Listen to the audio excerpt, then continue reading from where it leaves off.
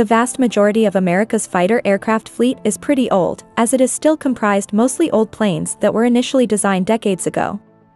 Although constantly upgraded, these machines are no match, in more than one respect, to the newest arrival and one of the few fifth-generation aircraft around, the F-35 Lightning II. Born as a replacement for the aging F-16 Fighting Falcons and A-10 Thunderbolt II, but still flying alongside plenty of them, the F-35 is such a successful vehicle that it spread like wildfire, not only through the ranks of the U.S. Air Force, U.S. Navy, and the U.S. Marine Corps, but also through the ranks of allied nations.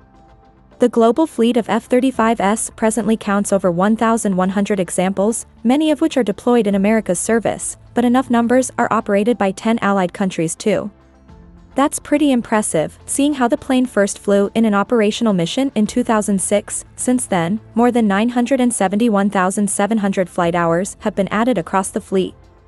All of the F-35s presently in operation run on conventional jet fuel, and the stuff works, but it has the tendency of generating an extended supply chain. It is pretty harmful to the environment, and has the plane's operators in a corner, as there are no alternatives to it.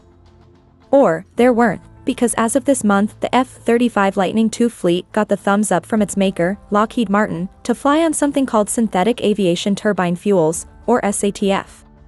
That would be a type of fuel derived from either fossil-based sources, like, say, coal or natural gas, but also renewables the likes of waste oils and agricultural residues.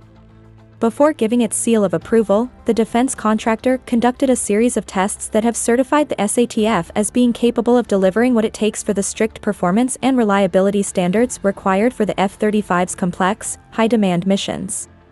Even so, F-35s will not fly solely on this type of fuel, but on blends with regular jet fuel of up to 50%, depending on the type of raw materials and production pathway. Lockheed Martin does not say if this mixture impacts the plane's performance in any way, but most likely it doesn't.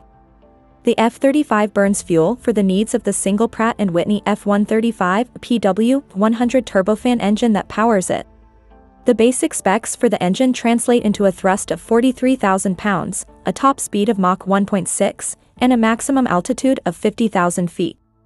The range of the F-35, when using a single fill of regular fuel, is estimated at 1,350 miles, but with aerial fueling on deck that range is limited only by the pilot's ability to endure extremely long flights.